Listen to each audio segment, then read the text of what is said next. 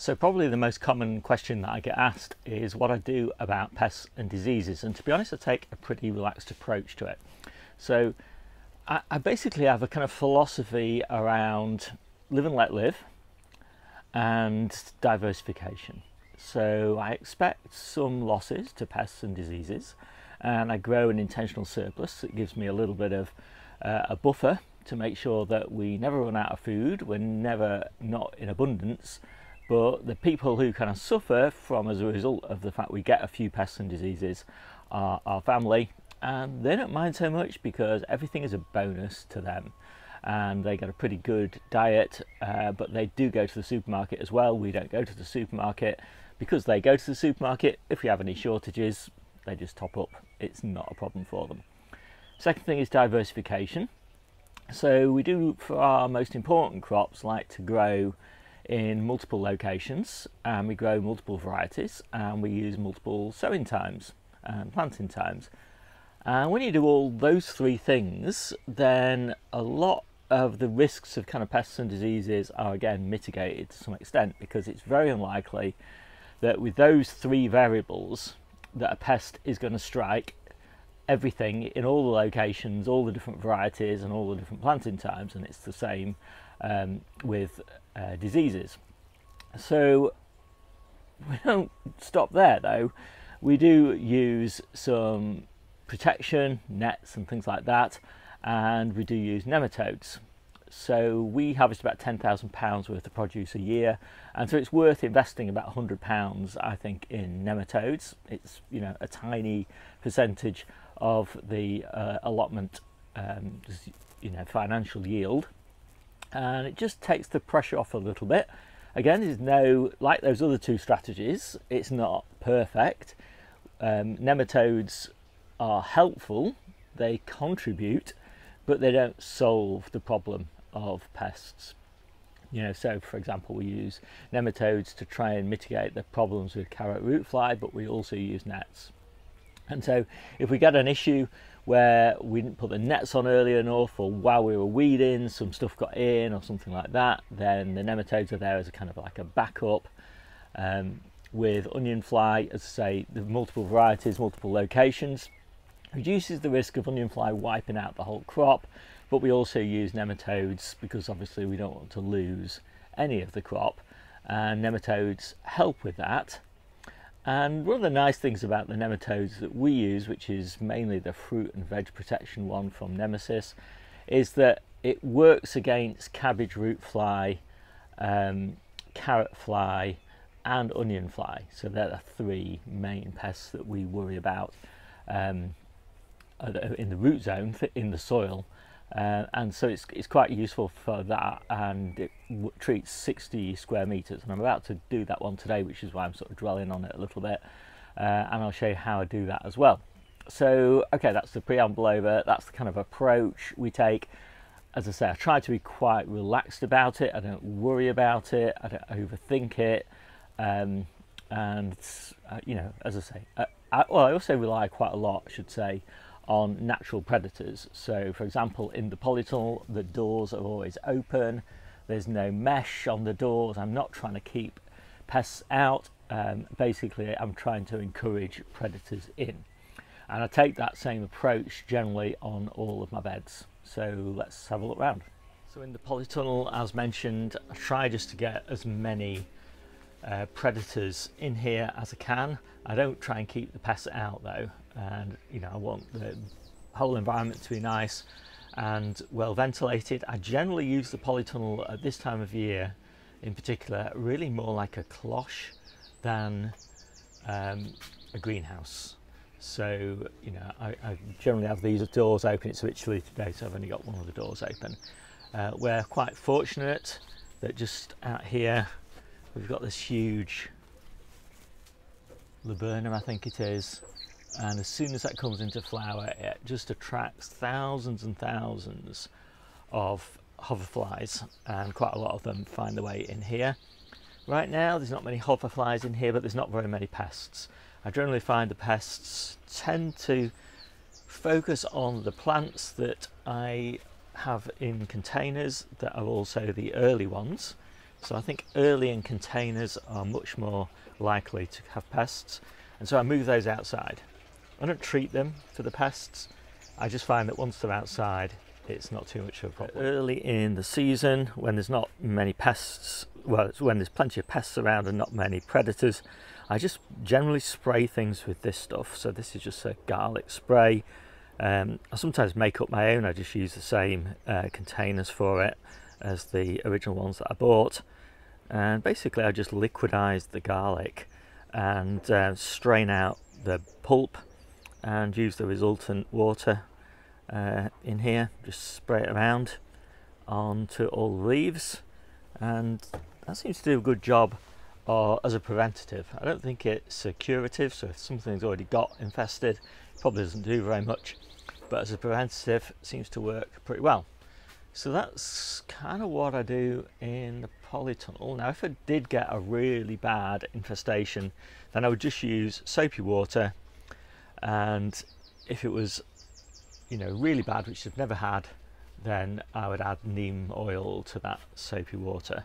And details of that are in the ebook, which is linked in the description. Right now I'm doing nematodes. I've just mixed this bottle up with the fruit and veg protection nematode, and I've put it in the bottle because I've used the rest of it at home. So there's enough for 60 square meters in a single container. So I've mixed all this up, and so there's about 40 meters worth in here. That's kind of what I've got to treat. So I just pour it into one of my water butts. I'm just going to use it as a dip tank, wash the bottle out, and basically there's enough water there to treat 40 square meters. I find it so much easier to do that than it is keep on measuring it out of the bottle.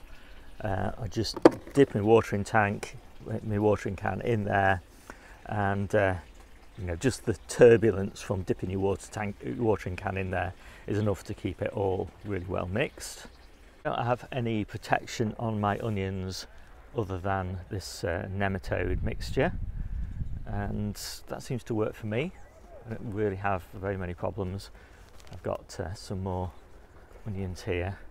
One of the nice things about doing your onions at this really high density is that you can put a really good dose of nematodes on these. If you had them spaced out at sort of, you know, a quarter of this density, which a lot of people do, obviously then you'd need 4 times as many nematodes to cover the same area. For newly sown carrots, I just put this cold frame top on that's a net, and it's not a perfect solution, but because I'm taking it on and off quite a lot in the early days, because I'm just trying to get everything weed free, it's quite useful to just be able to lift it straight off and then just pop it back on again. As soon as I've got it reasonably weed free, which is sort of 2 or 3 weeks later, then I'll put a full net on that goes all the way down to the ground, and these beds will also be protected with nematodes. Brassica plants do go under nets, and they're either these sort of fine nets made using this scaffold fabric, which is quite good, but my preference actually is just standard butterfly netting. And I prefer this because I can see in, I can see what's going on, I can see what's under the leaves. If there's any white fly, cabbage aphid or anything like that, you can see a little bit of white fly on there. I can keep an eye on it, and I can manage it from on a day-to-day basis. I know exactly what's going on.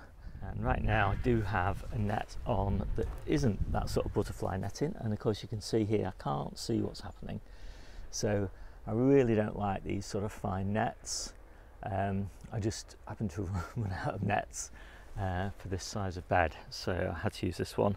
But yeah, I don't like to do this. I really much prefer to just have butterfly netting, because my main problem is actually cabbage aphid on this site. So here you can see another really big bed. This is our collet bed. We've actually got collets in 4 different locations because they're our most important winter brassica. And these are pushing to the top of the nets now. So we leave the nets quite loose, so there's plenty of space for them to push up.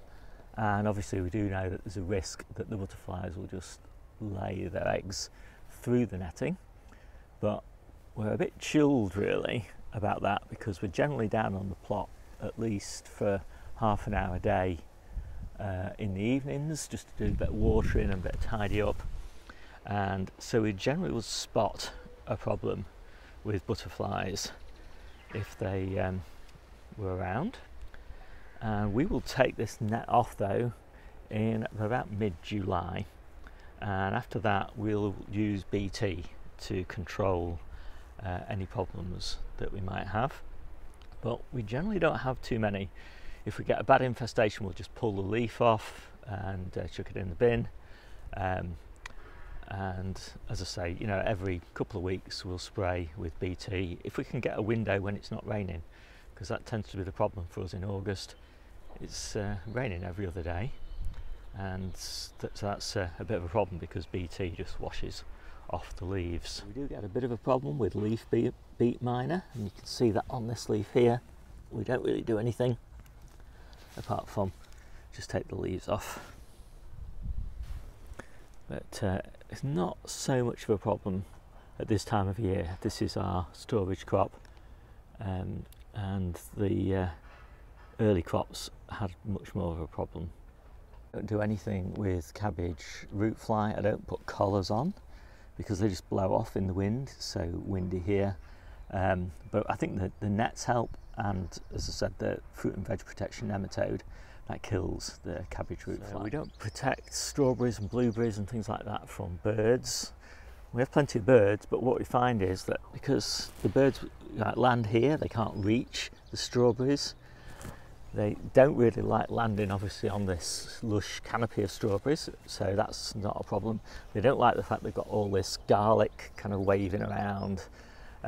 So we generally hardly ever get a problem with strawberries.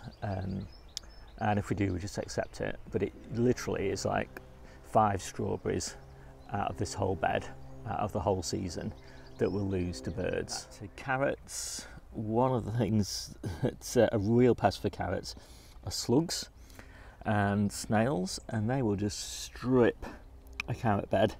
So what we tend to do is we just put maybe 5 or 6 slug pellets in here, obviously with the net on here, so any dead slugs won't be eaten by the birds, and that makes a difference.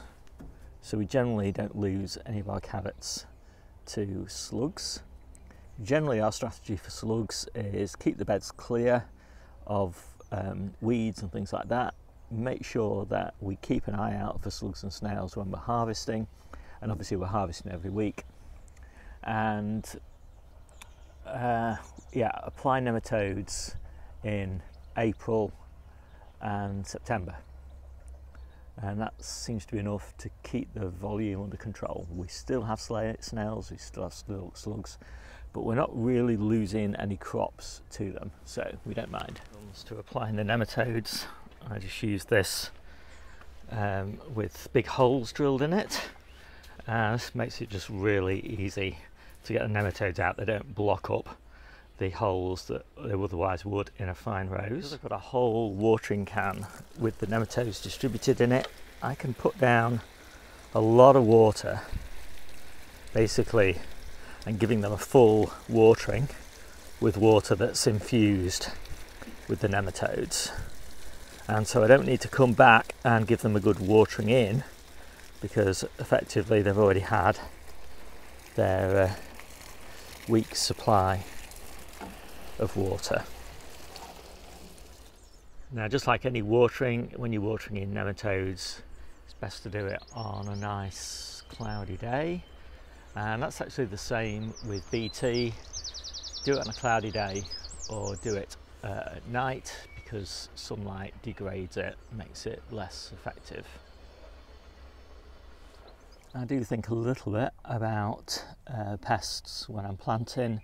So in this case, for example, I've got parsnips interplanted into onions, and the reason that I do that is they share the same nematode. So the carrot fly, which affects the parsnips, and the onion fly, they're a different pest, but they're treated with the same nematode. So I can treat the same one bed, and it deals with both pests.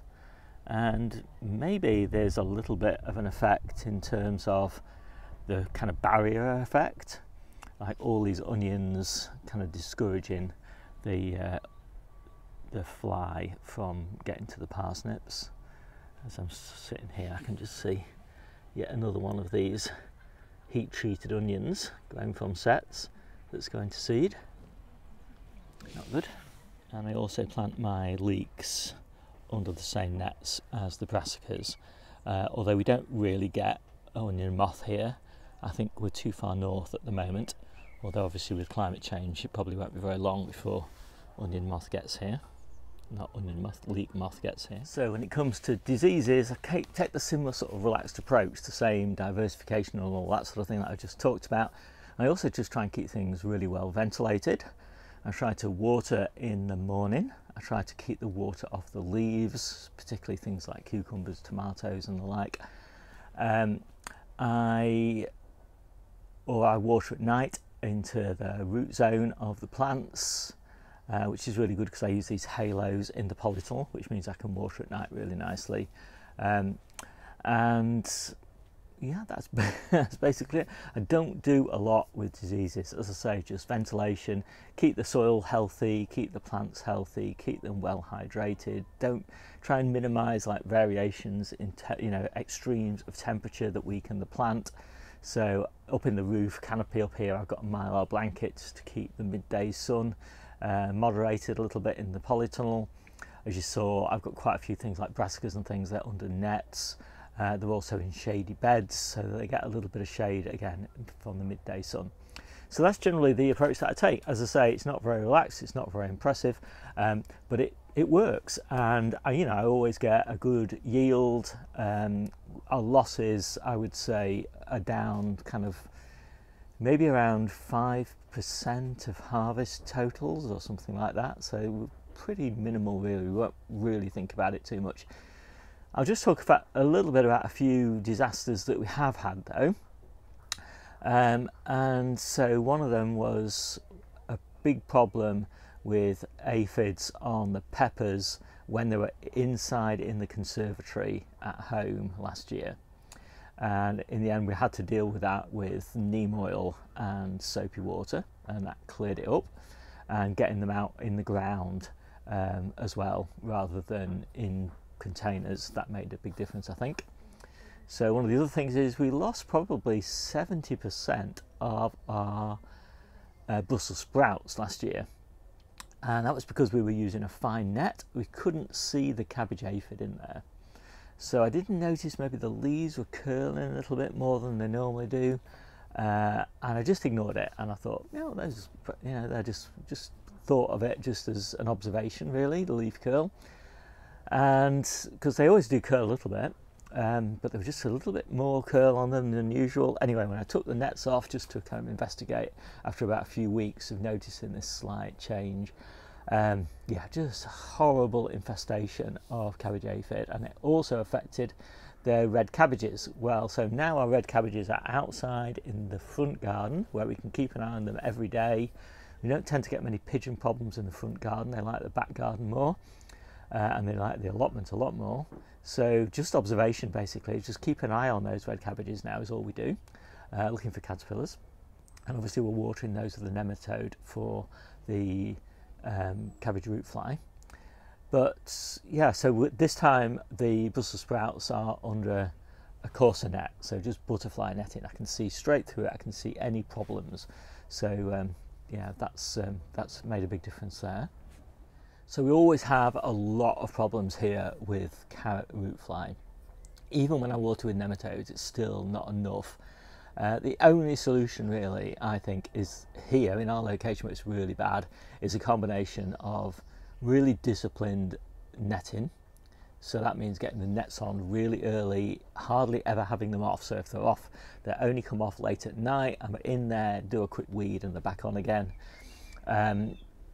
And as I say, I also apply nematodes. I've tried, right now I'm actually trying growing them about 1.5 meters off the ground, and there's still some of them getting carrot fly. So this idea that you can put a little net up or something about 1 meter high and the carrot fly won't fly over it because the low flying, it's just not true.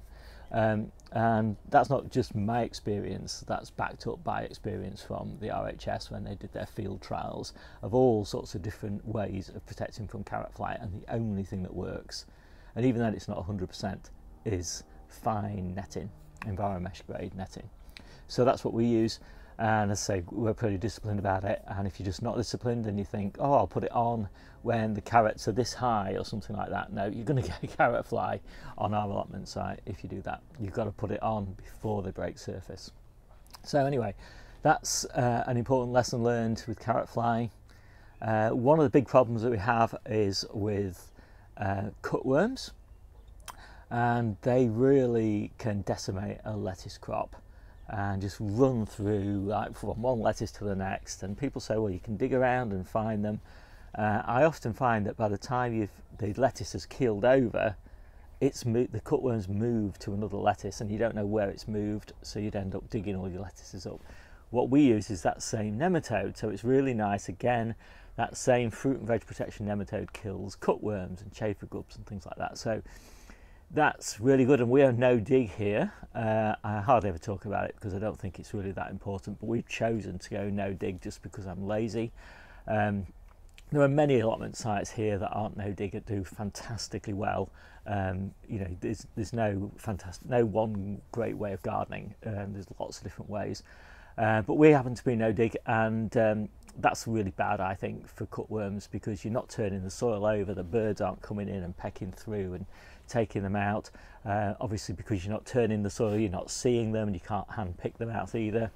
They're just under the soil. You know, you never see them because you're never disturbing the soil. But as I said, that fruit and veg protection nematode is great for that. And so when we do new sowings in particular, so in September, when we're putting all of our winter lettuces in, we make sure we put this fruit and veg protection nematode down. And it's a lot better to put it down when the plants are young as well, when you can actually get to the soil, because once they're this sort of size, you can't get around them to the soil. So yeah, so that's important. We have had a problem with grey mould on the gooseberries, and again that comes down to ventilation. So a lot of these things are down to not packing your plants in too closely, giving them lots of ventilation. In our case, it was a fence that was just stopping the air flowing through, and when we took the fence down, it was much better. So, you know, things like that. We do get blight on the potatoes, so what I try to do is I grow Charlottes as my first early and second early and early main crop, and they're moderately resistant to blight, but they're generally harvested by the time blight strikes, because it's generally sort of September, October time for us. And so I do Sarpamira for harvesting the September, October period, and they're quite resistant to blight, although we do get a different type of fungal infection on the Sarpamiras, which is not ideal, but anyway, we still get a harvest, although they look a little bit of a mess. For our late crop, we also do Charlotte, and most people put those in the ground in August, and they take 120 days, so that's all of August, all of September, all of October, all of November. So you're harvesting them in December for Christmas, so that's why they're called Christmas potatoes. We don't do that. We put ours in July, and because they're growing in the summer, they're not 120 days, so you get a good crop even after sort of 90 days. So that's all of July, all of August, and all of September. So we're generally, they sometimes do get blight in September, but by then we've got a decent crop out of them. We just take the tops off the haulms and just stack them up in the greenhouse so they don't get too sodden wet in winter, and we just leave them in the compost, and we harvest those all the way through sort of November, October, December, January, February, March, and then we get our new season potatoes in April. So that's how we deal with blight. I don't have clubroot on my site, although there's a lot of clubroot around on the allotment in general, and so I don't have to deal with it. And I also don't rotate, and so I mean that's a cardinal sin in some ways. But the reason I don't rotate is just a practical one. It's just impossible for me to do it. I grow 250 different varieties of fruit and veg, and I often grow 4, sometimes 5 sometimes 6 successions out of the same patch of land in a year. So that is thousands of different permutations and combinations of fruit and veg, all different types in the ground all the time. So, and I also interplant.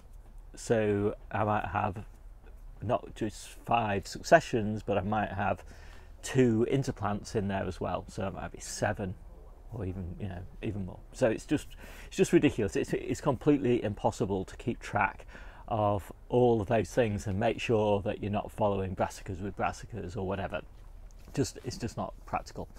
And so I gave up long ago just doing that, and I just take a little bit of care now, so that, for example, my favourite kind of rotation is I'll probably do brassica, and then I'll follow, say, summer brassica, maybe summer kale or something like that, and I'll follow that with field beans, and that enriches the ground with nitrogen, so that when I come to plant brassicas again, you know, the brassicas love that nitrogen that the field beans put into the ground. So that's the kind of thing that I'll do. I'm mainly just thinking about what can I do in terms of changing the type of crop in order to optimize the yield and get a good successional timing going. And so another good one like that is perhaps I can harvest my winter Brussels sprouts and colettes in March, and that's a perfect timing then to put onions in April. So I'm not really thinking so much about rotations as I'm thinking about what naturally follows something else in terms of timing. And yeah, that's just generally the approach that I take. And so another great example would be broad beans, which naturally, and garlic, which naturally finish at the time when I want to plant my purple sprout and broccoli. So I have all of these rotations in mind, but they're all really timing based, or they're designed to improve the ground, or they're a great interplant for some other reason. So that's just the approach that I take. As I say, I've never had a problem with plants and diseases ever, apart from in my perennial beds with these gooseberries. So I don't know, I've only been gardening 5 years, so nearly 6, but I mean, that's just you know, I've just never had a problem, so I just don't worry about it.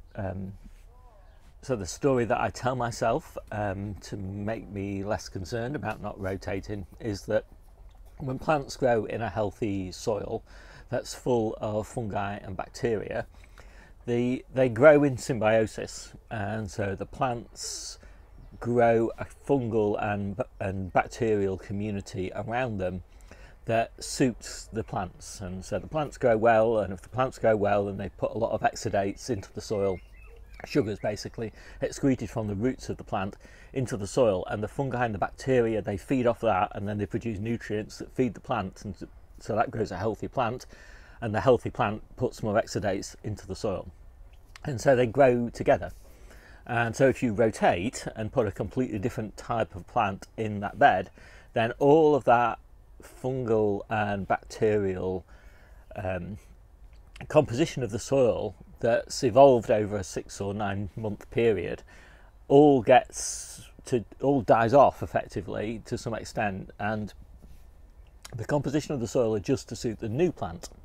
And if you're constantly doing that, breaking down one community of soil microorganisms and repopulating with another one each time you do a rotation, then effectively there's plenty of opportunity for pathogens to take hold in that soil, because one soil community is dying off, and whilst the new one is kind of regrowing, there's a chance that pathogens might get established. If you don't rotate, and for example you're always growing brassicas in the ground all the time, although you might have other interplants in there, or you're only having a small number of a couple of months without brassicas, for example, then what potentially happens, and the science is extremely poorly developed on this, so I mean, it's just effectively an old man's tale at this point, is that the soil microorganisms are extremely healthy. You know, the plants are healthy, the soil microorganisms are very healthy, And if a pathogenic microorganism, fungi or bacterial, tries to take hold within that already healthy community, it's outcompeted by that healthy community.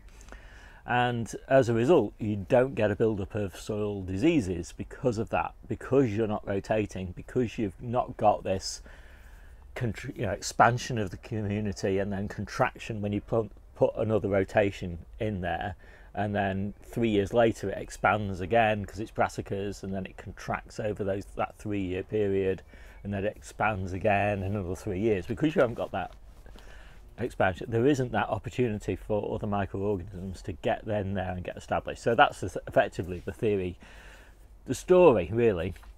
I think it gives it too much credit to call it a theory. That's the story that I tell myself.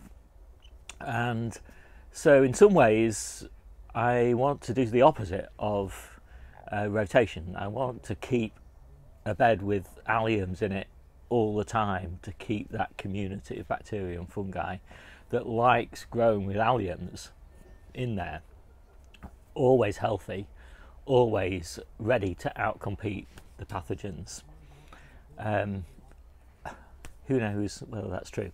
Now the other thing is, because I try and keep my beds well hydrated but also not over hydrated, and I do that because of the covers that I've got, which means lots of watering in summer, but not very much watering in winter, so everything stays at similar sort of hydration levels, optimum hydration levels all year round. That also means that you're not again challenging the soil microbiota.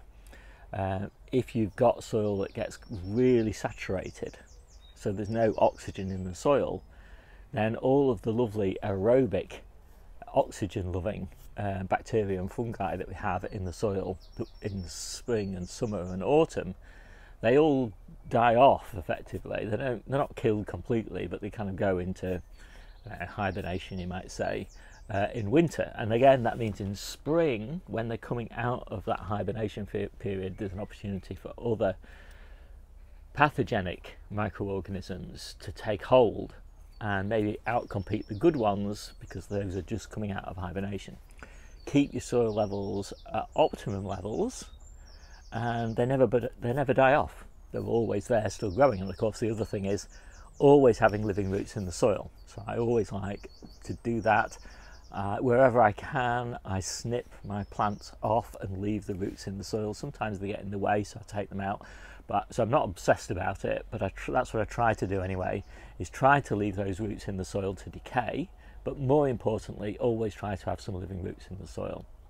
Because the soil microorganisms feed on the exudates from the roots of living plants. And if you take the living plants out of the soil, and so you've just got bare soil, there's nothing to feed those microorganisms. They don't feed on the compost, they feed on the sugars that are released from the roots of the soil.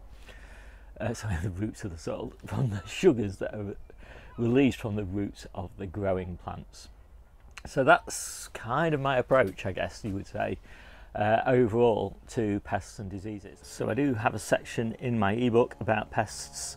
I don't actually have one about diseases because I don't do anything particularly special about diseases. But anyway, you can find it in the basics section. Just scroll down there and it's dealing with pests. And this is just the general kind of approach, the overview, which is kind of what I'm running through in this video as well. And go through just the things I've talked about there, and then some specific sort of hints and tips about what I do. And in each of the individual growing guides, which you can find under individual growing guides in the book, then when I write those, I am also putting specific guidance in for pests and diseases related to each of these individual types of plant. So I hope you found this interesting. My name's Steve. This is the Seaside Kitchen Garden and Allotment channel, and I'll see you soon.